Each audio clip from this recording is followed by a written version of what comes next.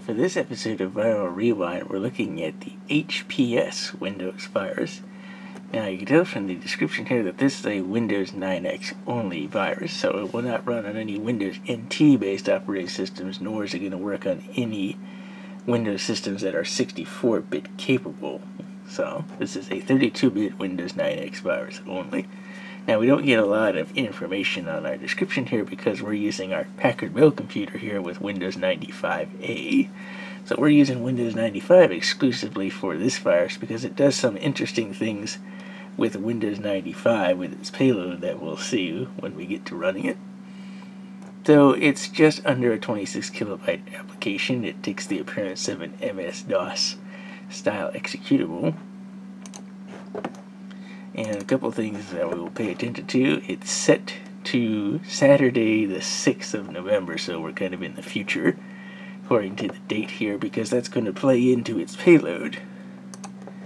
Now, HPS does a couple of things when we first run it. For one thing, it will infect some Windows applications right off the bat, namely Calculator being one of them. So Calculator right now is only 58 kilobytes, but we'll see this increase to around 62 kilobytes or so when HPS infects it. It basically adds its code onto the existing application so it grows in size. The other thing it does is that it makes use of VXD calls. So when you first run it, it installs itself to the system and uses VXD handles to intercept files, namely for infection, but also, again, with its payload that we're going to see. And then it terminates and stays resident in memory, and it periodically checks to see if it is running in memory or not on the system with the "Are you here" line. So that's pretty much how it gets on the system and what we're going to be seeing it do. So again, we've already verified that the date is Saturday, and we're going to install it on a Saturday because this kind of plays into its whole payload trick that it does. So we have a bitmap on the desktop here, which is kind of an airbrushed test, although I guess you could also say that it looks like it says jest. Anyway, take another couple of looks at something here. Of course, while there are image files on here, we also have system files that are also working as images, namely the logo.sys files. And there's three of them. You have logo, logo.s, and logo.w. And all of them correspond to whether Windows is starting up, shutting down, and in the case of this Packard Bell, since it doesn't have advanced power management, the little screen that tells you it's safe to shut off the computer. So we load this in MS Paint. Okay, so this is a Microsoft Windows 95 with Microsoft Plus. This is what we would see on the startup. So all is well. So let's run HPS. And when we run HPS, we get this little information dialog. It just says OK in the header, and then it says no problemo, which of course is no problem in Espanol. Click OK, and you can do this over and over. That's all you're going to get from running HPS. It's just that little message box. Now let's take a look at this bitmap, see if anything has changed with it. And you can tell that this bitmap is been flipped horizontally, because now we have, how would you say this, TSET, set. You'd probably call it set, or if it was a J, it'd be sedge. And I don't know if it's on here. Let's see if we can see it. We may need to stretch the image out. Because one of the things that HPS does also when it does a horizontal image flip is that it puts a little bit of code in the file to indicate that it's been infected and that it has flipped the image. So I'm going to stretch it out here to see if I can get that little placeholder visible on the image here without running out of memory on the computer here. Of course, I see it's taking a while to do this operation.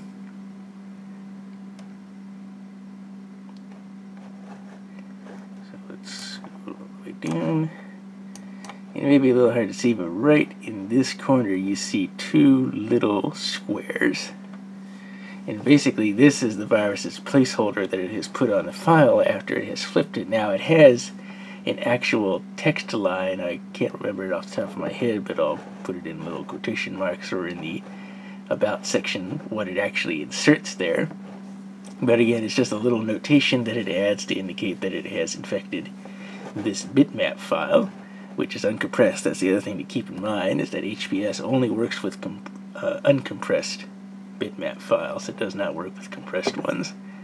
So with that little placeholder, it knows that this file has already been flipped, so it will not do it again when it is worked with.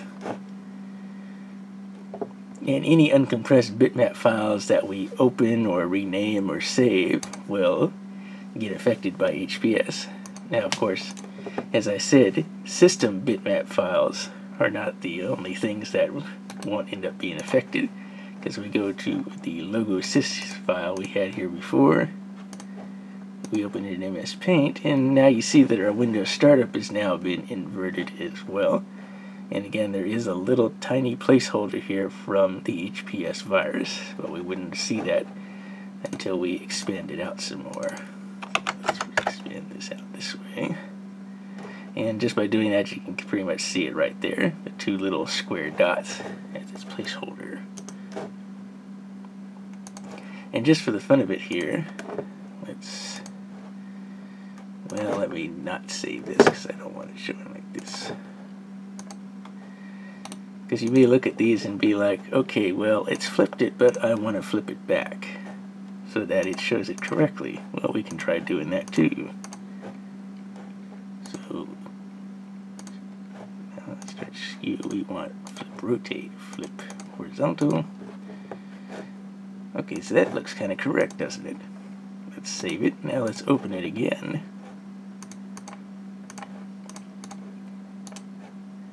And HPS has just gone right back and flipped it back. So even if you tried to flip your images back correctly, HPS will just go back and flip them again.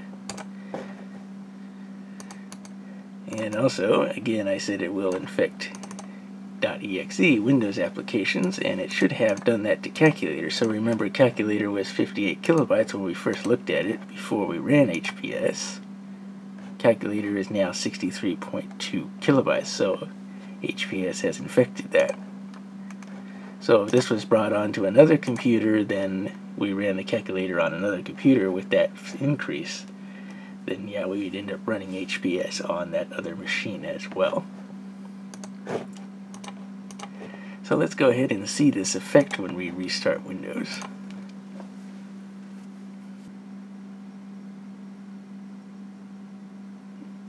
And there's our flipped Windows startup logo.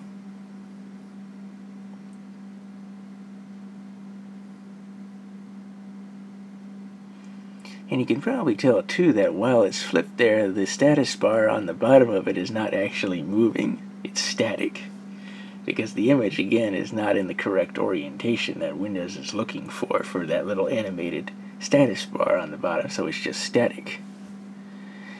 And this is some of the other things too. HPS gives us some errors in Windows at times, like telling us that a window is going to be closed, or that we may run out of disk space on drive C. I had that happen at one point.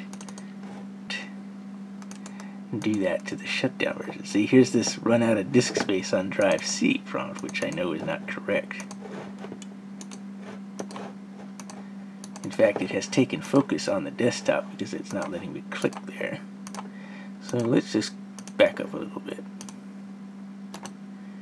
And no, according to this, the free space is a gigabyte, so we don't have a free space problem. So that's a little interesting message that we also sometimes get with HPS running on the system. So anyway, let's do a normal shutdown now.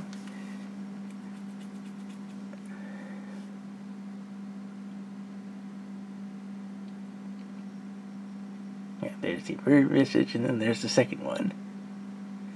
So that is pretty much it for the HPS Windows virus.